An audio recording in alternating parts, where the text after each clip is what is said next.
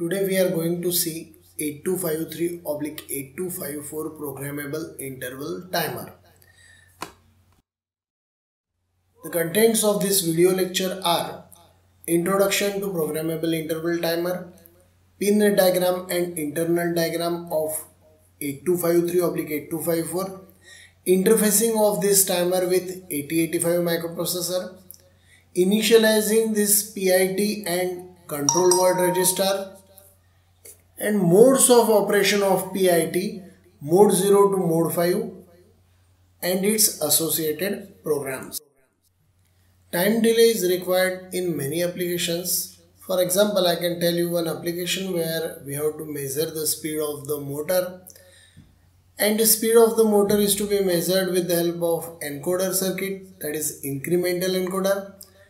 So what we generally do that we run a periodic interrupt of 1 millisecond for example, and we go on counting the pulses coming out of the incremental encoder, and after another periodic interval, so we require one counter and one time delay to measure those pulses, and after that particular time delay we calculate how much is the count and we convert that particular count into speed of the motor. So this application requires two time delays or two timers. So in most of the applications more than one timer is required simultaneously. Now 8253 or 8254 is a 24 pin IC which is used to have three 16-bit timers / counters, namely counter 0, counter 1 and counter 2. Timers can be used in one of the 6 modes, that is mode 0, mode 1, mode 2, mode 3, mode 4 and mode 5. The 8-bit control word is used to select the particular mode. Now this is the internal diagram of programmable interval timer. It has 3 counters, namely counter 0, counter 1 and counter 2.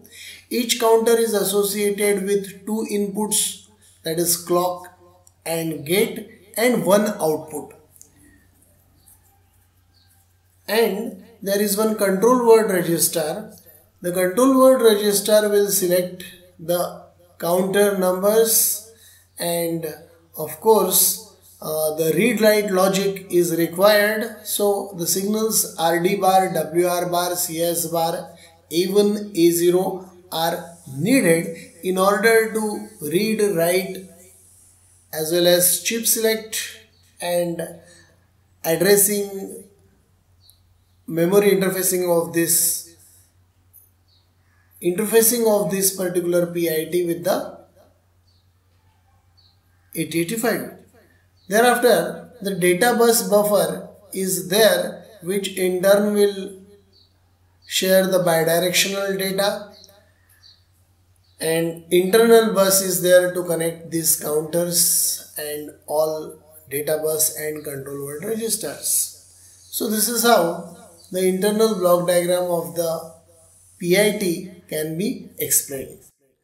Thereafter we will see the pin configuration of 8253 and 8254. There are slight differences in the pin configuration of 8253 and 8254, but you can see from the diagram that 8253 has pin number 1 to 8 that are being connected to the data bus. Thereafter, for counter 0, pin number 9, 10 and 11 provides the clock output and gate. Pin number 12 is for ground, pin number 24 is for VCC, and thereafter pin number 23, 22, 21 they are for WR bar, RD bar, CS bar. Similarly 19, 20 stands for A0 and A1, and pin number 18 to 13 are the pins associated with counter 1 and counter 2. Similarly, the 8254 pin configuration is also shown in the figure, which is on the right hand side of the 8253.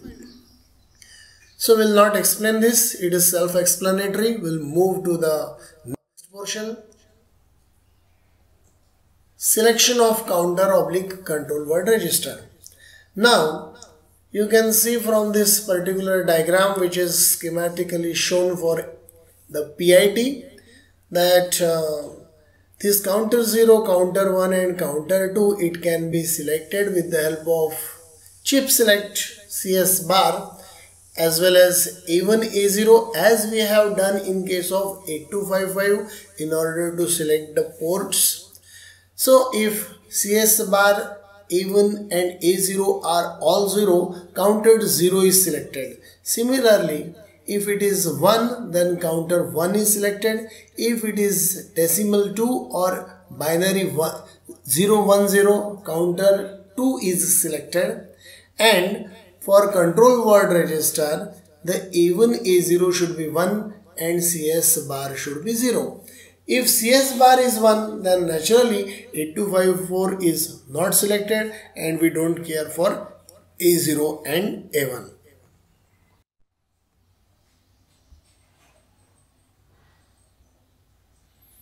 Let us see the interfacing of 8254 with 8085 microprocessor. Let us assume the counter address as 60H.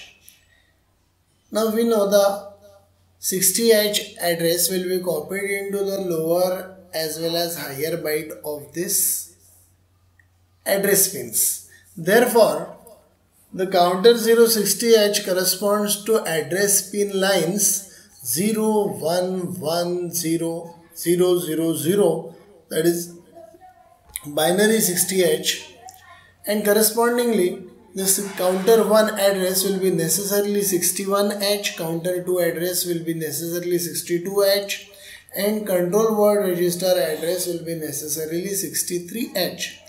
As A0 and A1 pins of the microprocessor are connected to the A1 and A0 pins of 8254, therefore these pins we will not select as a chip select logic, but the remaining pins, that is A2, A3, A4, A5, A6 will be connected. Because they are same, they will be used as the chip select logic for the 8254. Let us see that overall memory interfacing diagram of 8254 with microprocessor 8085.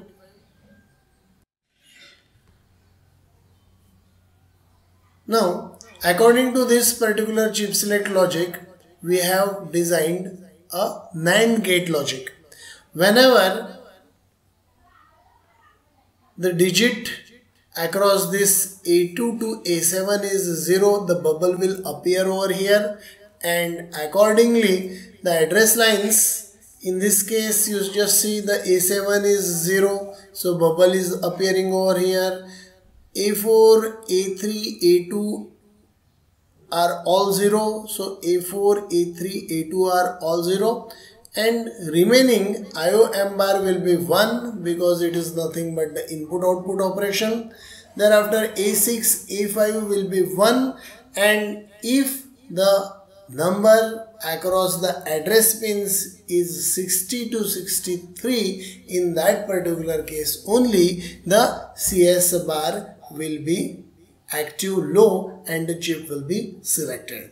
Similarly, the RD bar and WR bar pins of microprocessor are also connected to the 8254. So this is overall interfacing diagram.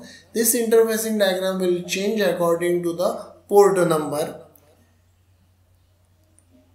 So let us move to the next portion. Control word register. Now let us see the pattern of the control word register or format of the control word register. Bit D6, D7 stands for selection of counter.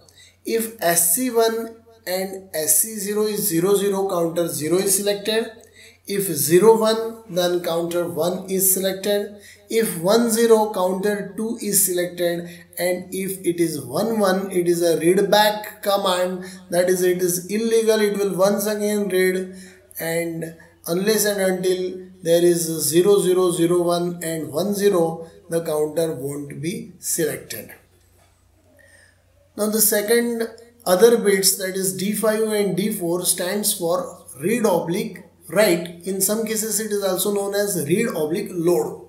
So if it is 0 0, it is nothing but a counter latch operation. Okay, and if it is 0 1, then there will be read or write LSB only. And if it is 1 0, it will read or write MSB only. If it is 1 1, in that case it will read oblique write first LSB, then MSB. See, this counter, it can be used as either 8-bit counter or a 16-bit. If it is to be used as a 16-bit counter, in that case we will require RW1 as 1 1, so that during the first initialization it will read oblique write the LSB, and thereafter it will read or write the MSB. This is what is the programming pattern that we will see with some initialization program in the upcoming portion. Similarly, this bit D1, D2 and D3 stands for the mode selection bits. So if it is 0 0 0, then mode 0 is selected. If it is 0 0 1, mode 1 is selected. If M1 is 1 and M0 is 0 irrespective of M2, mode 2 is selected. If M1 and M0 are 1 1 irrespective of M2 value, mode 3 is selected. If it is M2 is 1 and M1 is 0 0, then mode 4 is selected, and if it is 1 0 1, then mode 5 is selected. So you can observe that 0 to 5 are the corresponding binary numbers that are shown in M0 to M2, and bit D0 stands for binary counter oblique BCD counter. Okay, so if it is 0, then binary counter is selected. If it is 1, in that case BCD counting is selected. Okay, so we can either load the binary word or BCD word as a counter word in this particular control word register. Now first let us see how to initialize the 8254. So we have to write a control word in the control register. So 8-bit control word will be first loaded into the control word register. Thereafter we have to load the least significant byte of the counter into the counter register. Next step will be load the most significant byte of the counter in the counter register. So it is optional. If it is necessary, if it is required to load the 16-bit count, in that particular case we can load the most significant byte into the counter register. But before this, understanding the initialization program, we must understand what are the modes of 8254. So let us see what are the modes. Before that, we will see how the output of 8254 will be there in the various modes. See, there are 3 pins connected across each counter. That is nothing but the clock. So clock is independent, clock is to be given. Clock is nothing but the train of pulses that is to be provided with a particular frequency, and this clock need not to be same as that of the clock of the microprocessor. Each counter will be given the independent clock, and the clock frequency will be necessarily less than the frequency of the microprocessor. Gate is 0 and gate output 0. These are the two inputs that are clock 0 and clock gate 0 are the two inputs, and gate is something like a hardware trigger we are providing to this counter, and output 0 in case of counter 0 will produce the output waveform according to the timers we are using in the various modes, and the modes are selected with the help of the control word register. So what are the different modes of 8253/8254? Mode 0. interrupt on terminal count. Mode 1 programmable one shot. Mode 2 rate generator. Mode 3 square wave generator. Mode 4 software triggered strobe. Mode 5 hardware triggered. Let us see the essential parts of mode 0, that is interrupt on terminal count. Let us understand how this mode works. First number n is equal to 5 is loaded in the counter with the help of WR bar command. Let us see, this is the clock of the counter and the gate signal is equal to 5, that is 5 volt, that is high gate signal is provided across the counter. Now let us see what will happen in mode 0. We have loaded a number 5. So if we have loaded a number and gate is high, in that case it will start counting. So it will start counting down 5, 4, 3, 2, 1, 0, and thereafter the low to high signal will be generated, which can be used for interrupt to some other process. That is why this particular mode is known as interrupt on terminal count. Now what is the time period that is generated by this particular n is equal to 5? So it will depend upon n into the time period of the counter. Okay. So time period of this particular pulse multiplied by n will be the time taken in mode 0. Let us understand another example. See, in this case, the gate signal in between is made low. Now, because n equal to 5 is loaded, it will start counting down from 5, 4, 3. In between the gate signal is lowered, so it will not do the down counting. But once the gate signal it comes higher, in that case it will once again start the down counting from the previous, that is nothing but 2, 0, 1. And this is how the interrupt on terminal count, that is mode 0, is functions. Mode 2. This is called as a rate generator or divide by n counter. Let us understand how it will work. See, WR bar, with the help of WR bar we are loading n is equal to 4 and gate is assumed to be at 5 volt, that is higher. In this case the output is higher, but it will remain higher for n minus 1 terminal counts. So it will start counting down 4, 3, 2, 1, and thereafter it will go low, and once again it will repeat this. So that is why, and it is called as divide by n counter. We can also understand this from our next figure. See, WR bar is n is equal to 5, gate is high, so output is always high, but after this 1 it will give one lower pulse for one period, and once again it will do it 5, 4, 3, 2, 1, and once again it will go. That is why it will produce a strobe signal. That is why it is also called as a rate generator or divide by n counter. Okay. Next mode is mode 3, that is square wave generator. Now there are two situations. The number which we are loading in this particular case, it may be even, it may be odd.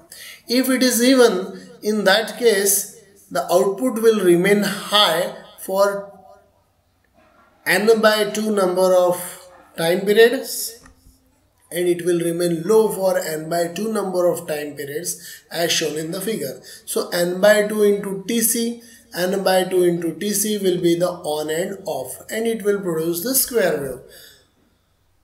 Second situation, n is odd. If n is odd, in that case for first higher period it will have n plus 1 by 2.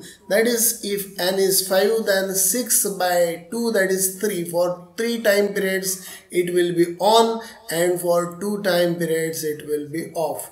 So naturally, if n is odd and n is higher number, then this particular difference, which is quite significant in lower numbers, will not be that much significant, and square waves will be generated. So this is what is nothing but the square wave generator mode 3. Next mode is mode 4, software triggered strobe. What is happening here? We are producing one strobe signal, but it is software triggered. That is, if n is equal to 4 is loaded, it will start counting 4, 3, 2, 1, 0, and it will produce one strobe signal. So it is nothing but the produced by the software. And in mode 5, we are producing a hardware triggered strobe. What is happening? That if gate is high, in that particular case, if this will start counting down 3, 2, 1, 0, and irrespective of whether the gate is going low, it will not affect the operation, and in this case n times Tc will remain high and Tc will remain, for 1 Tc it will remain down, and it is called as the hardware triggered strobe because we are triggering it with the help of the hardware trigger, that is nothing but the gate. So this is how the mode 5 hardware triggered strobe is functioning. We can also see that the gate input is triggered at this particular value. So irrespective of the gate is going low, if n is equal to 6, after this gate is triggered, it will start down counting, and at 0 it will produce a strobe signal. That is how this mode 5 it can be known to us as hardware triggered. Let us consider a problem on mode 1. Initialize the count 0 in mode 0 to interrupt microprocessor after 20 milliseconds. Assume input clock f is equal to 1 megahertz. Here, frequency of counter is nothing but, which is provided to counter 0, is 1 megahertz. Hence, timing of count is 1 microsecond, 1 upon 1 megahertz. N into Tc is 20 millisecond. In this case, n is nothing but 20 millisecond by 1 microsecond. Therefore, it is 20,000 and is 4E20H in hexadecimal. So, this is the diagram that is showing you that this particular count 0 will produce after 20 millisecond one periodic interrupt that in turn can be used to reset 5.5. The initialization program of 8254 is shown in front of you. Before we go for the program, writing the program, we need to first initialize the control word format of control word register. So bit D0 stands for, it is a binary input, not BCD input. That is why BCD is kept as 0. M2, M1, M0 will be 0, 0, 0, making it as mode 0 as it is needed. This RW1 and RW0 should be 1, 1. It means we have to first load the LSB, and thereafter we have to load the MSB. SC1 and SC0, that is select counter, should be 0 0, so counter 0 is selected. So the control word that is coming out for CWR is 30H. So the process is we have to first shift this 30H to accumulator, and then we have to write it to the control word register. So MVI A, 30H and out 63H, because 63H is the control word register address. Thereafter we have to move first lower byte, that is 20H, into accumulator, and out 60H, because 60H is nothing but the address of counter 0. Thereafter we have to load the higher byte, that is most significant byte, into A first, then we have to once again load it to 60H, that is counter 0, and we have to stop the operation. So in this way we can write the program for initialization for this particular required problem. And I hope that you must have understood the basics of 8254, and I acknowledge my teacher, who is professor and head of the Department of Electronics Engineering at YCC, who made me understand this subject and contributed me his PPTs.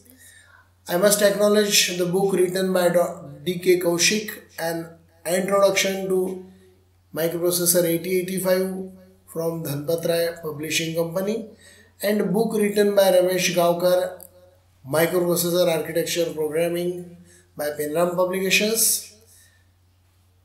And of course, I must acknowledge the Google search engine, which has made me many of the things available from me. Thank you so much. Thank you for patient hearing.